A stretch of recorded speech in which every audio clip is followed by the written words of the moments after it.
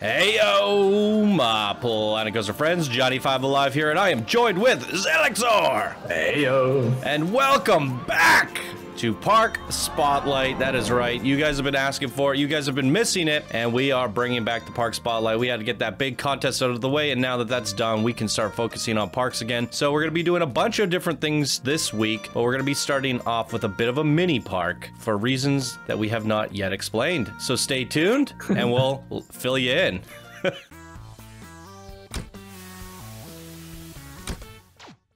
All right, welcome back, everyone. Hope you're all doing well today. If you guys are new here, be sure to hit that subscribe button. Also, check out our subscriber plus join. We're going to be doing monthly vlogs. Going to have one coming out in the next few days here. And if you want to support the show, any support is appreciated. You can do that through YouTube Join now. And there's a lot of fun benefits there, as well as the Patreon with priority spotlights and all that good stuff. So check out the links down below. And we're going to get right on into this episode. We've been having a lot of talks on Discord. People want another contest already. And there has been discussions. Yes, it's just an everyday conversation. I can't get away with it. I can't get away from it. So what we're going to be doing is doing a little bit of a test. So today we're going to be looking at Pokey Park, created by Tiago Hummel. And here they say, "Hi, I was inspired by this 20 by 20 park challenge that I saw on Facebook and gave it a try. My goal was to have as many rides as possible, going for a carnival style. Also, you will find some tribute to RCT Classics Pokey/Dinky Park. Hope you enjoy." I love the Dinky Park scenario in RCT. So let's jump into this and talk about what's going on a little bit here. Okay, so here's Pokey Park. As you can see, it's a 20 by 20 park. It's an end-to-end park, everybody. Yay. Literally. But look at the size of the actual park. So one thing we've been discussing is doing a mini coaster contest or mini park contest, but I don't know if 20 by 20 is the appropriate size. It could be 40. I checked that. Yeah, 25 by 25, which is actually pretty nice. I think it gives you restraint and it gives you space to build. Even a 40 by 40 wouldn't be unreasonable either. Why can't I use my marquee tool? So it'd be like that size. Yeah. That's not bad. Could also be.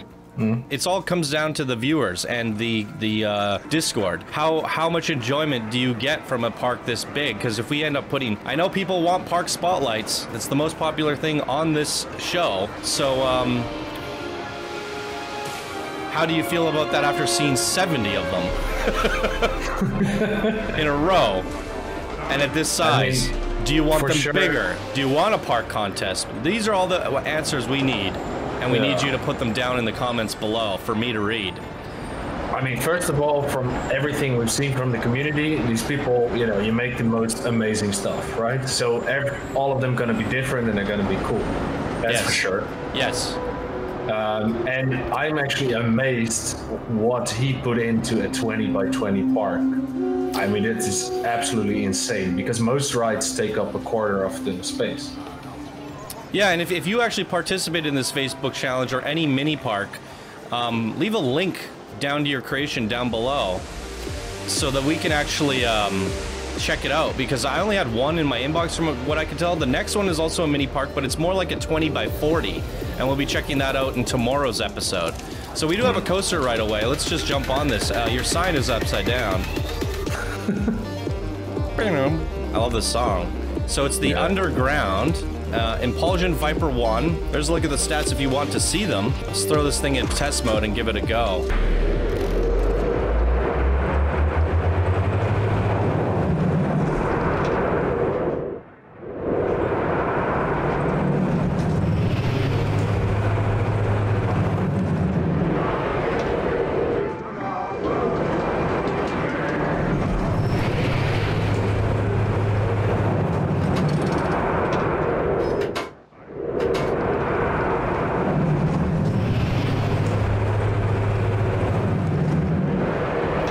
So fun little coaster, obviously not a lot going on here. Yeah, and the only thing is that the pole that hits you in the face. Yeah, that you need to put something underneath the support so it disappears.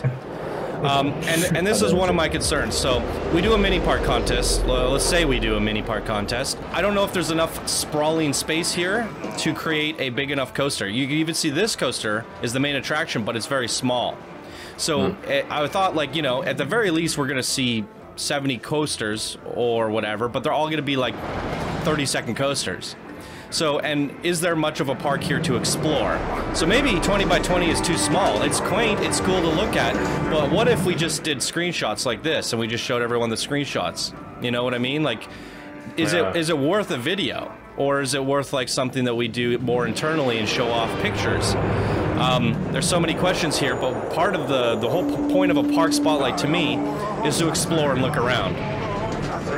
And there's not a whole lot to explore, and there's not a whole lot to look around at. So I'm thinking, for me personally, 20 by 20 is too small, but it's certainly a fun challenge. But is it a fun challenge after 70 episodes of it? And does it fulfill all of the requirements that we look for, or the things that you want to watch when you come watch a Park Spotlight episode? I don't know. And this is why I want all you guys to leave comments down below and we get as much feedback as possible. Let's check out this coaster.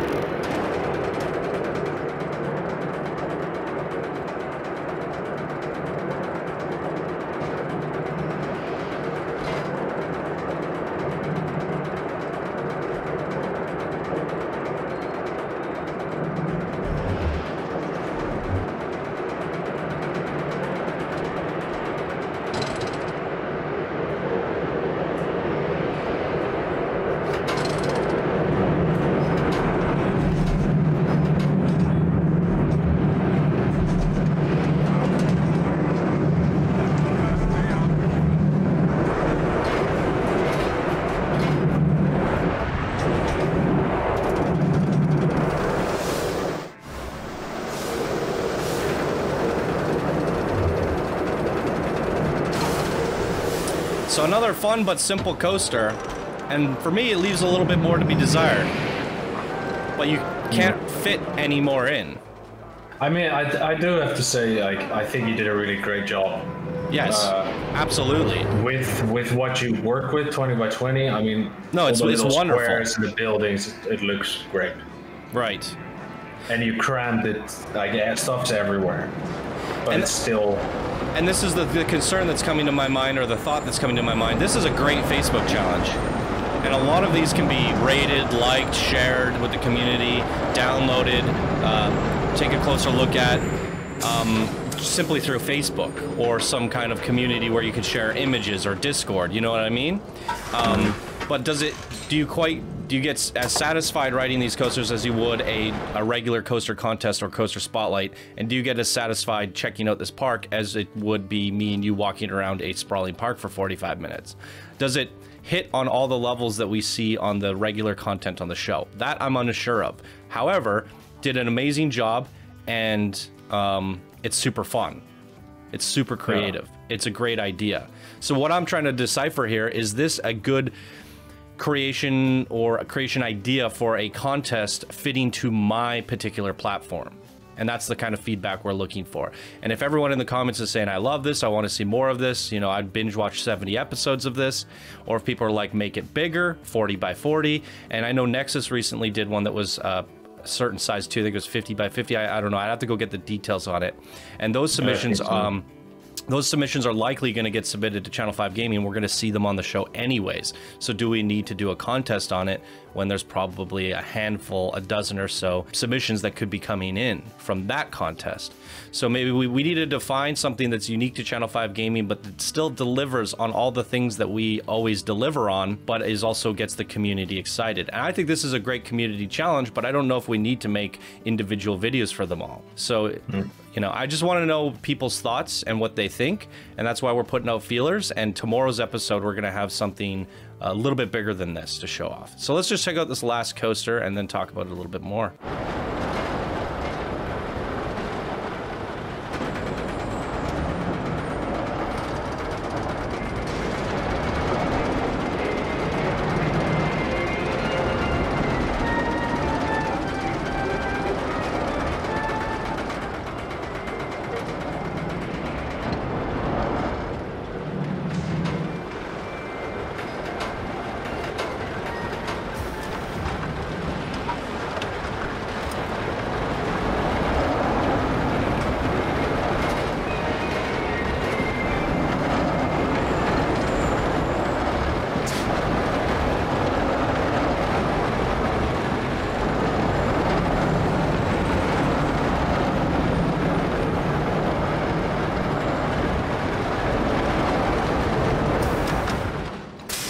grinding our heads off a little bit on the end there. It was very, very tame. Shave your heads. Yeah, so one thing I didn't mention is Tiago Hummel. It says it's his name, but he's not. He doesn't have a rank, and yeah. So you're not a Discord member. Come join us on Discord. So it's interesting. He found this challenge on Facebook, participated, but does not participate in the Discord community or any of our other contests. So if you guys are new here, check out our Discord if you play Planet Coaster and come join us, because we are going to be doing a contest of some sort. We're just trying to figure that out. And you know, speaking more on the contest, we just finished the dueling coaster contest, was by far the craziest coaster contest we've ever done, because there's more coasters to make than just one, and we gave like no limits, and a lot of people created multiple dueling coasters that were exploration around the whole map. We saw some pretty crazy stuff, and after riding all of those coasters, I must have rode over 200 coasters, you know. So it's like, okay, I had an idea for another coaster contest, but I think some people are like, but I like to build and I want to make little fun things and I don't want to do a coaster, and maybe I could use a break from riding another 200 coasters. But yeah, maybe you could, yeah. But I'm still gonna do the coaster spotlights. As you guys saw, we just hit coaster spotlight 800. I still have more planned. We're gonna be riding more coasters. Just, I don't know if we need to do 2 a day right now. I need a break. So we definitely need to do something different, and people have been missing the parks. So with that said, maybe we've never done a park contest ever, and that's for reasons that I think we have enough park spotlights in the submission box, and it takes a lot of work. You know, sometimes we're in a park for 45 minutes to an hour. Do I really? No longer. Yeah, do I really want to make 2-hour videos, 1-2 a day for the next month? That's a concern. But that's only a concern if we let people use the whole map. So if we do a park contest, we gotta constrain it. But is this too small? So leave your comments down below. Yeah, if I can add my 2 cents, absolutely. I think this definitely is too small. I think. Looking at the screenshots, I thought it was a great contest idea. Looking at it closer in person, I feel like it leaves a little bit to be desired in exploration. Yeah. So I would like to see a 40 by 40 and how much can be crammed in there. I think you could do a lot. You could get a big coaster in there. You can already, I was testing out this 25 by 25, right? And it's a lot bigger. No, but I already made like a 700, 800 meter coaster, RMC. You know, it works. And then if you go underground, and you know, like there's a lot you can do even with that 25 size. by 25 is like that though. Yeah, but it makes a big difference. It's that's a lot of blocks extra. I think 30 by 30 could be pretty good. Yeah. Anything bigger than this, because the constraint is there, right? And if that's also a thing we were talking about, like, do we let people add the terrain? So can you go underground? This guy did it and it worked out kind of nicely. I like it. Yeah. I didn't go that much underground, but a little like bit. People can go underground. And how high can you go, right? Some people might make a tower, and that's cool. Yeah. I think the walls, the size, the whatever by whatever is enough of a constraint as is. From there, I'm willing to let people do whatever they want. I heard people saying, well, why not force multiple themes? Well, it's like, well, if someone wants to do Cyberpunk 2077, I want to see. I don't want that to have to put like a Western section in the corner. No, but people are gonna do it anyway. I mean, like in the last contest, you didn't expect exploration coasters. No. Yeah. Well, they were. But people surprise me based off of the wiggle room that I give them. So if I start demanding multiple themes, height restrictions, you know, blah blah blah blah, next thing you know, we get a lot of similarities. But if I just say, here's your borders, go, we might see underground, we might see towers, we might see all sorts of stuff, and you just know what to expect. And with that said, I think a lot of amazing stuff can be done with this 20 by 20. I just don't know if 70 videos is the best way to present these. I think if you did a couple screenshots, a POV of the coaster, you know, and we just blasted through them, that would be good. But then I'm putting all my focus and energy into these tiny mini parks and some screenshots and stuff, and we just burned through all of the submissions in like what, 6 videos? And I want a little bit more context to a reason to be subscribed to the channel. You know, something for you to watch and enjoy every single day and sit down and you know, have a good time. And not that this isn't a good time, it's just you know, we be blasting through 10 of these per episode or something. And that could be fun. And maybe that's what people enjoy. If you guys really, really, really, really like this, then leave your thoughts down below. And maybe we can do 10 of these in an episode. I just don't know how it fares to the other content that we show off on the channel, because we get so extreme with these coasters and parks that, you know, it's hard to top. And I do think if we gave someone 2 months to do something 4 times the size of this, we would see some like parks that are competitive with the best parks we've ever seen on the channel, even though be absolutely insane. Yes, they would be. And that's what I mean, this you can do if you give people, like, you know, you have a week or you have 2 weeks, right? Like a quick fire contest, you can do something like this. It's like an exaggerated shop contest, but I'm not looking to do that right now. I want people to get working for at least a month or 2, right? Because we want to put out park spotlights. We just did 2 months of nonstop videos, so I'm not ready to do another marathon of stuff or get right back into, you know, results videos, winners, prizes, yada yada. So if we do a shop contest right now, all my focus will be on that. And I know people are wanting the regular show again. That's why I'm against the tiny little contests right now, but we will do those tiny contests again in the future. I'm just trying to work out a new way of doing it. Maybe have 2 contests side by side or something like that, and the shop contest is in Discord only, and then we just show the winners in a video for the channel. So I don't know. We have to figure something out, but I'm looking to do a bigger contest, and my personal feeling is this one might be a little bit too small, but